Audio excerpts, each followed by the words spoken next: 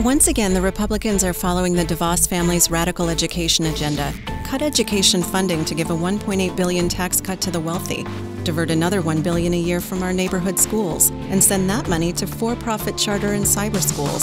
Schools managed by for-profit companies, with no local control or accountability. Call Kevin Cotter and tell him it's time to stand up for our kids. Stop supporting the Republican education plan that puts the wealthy special interests first.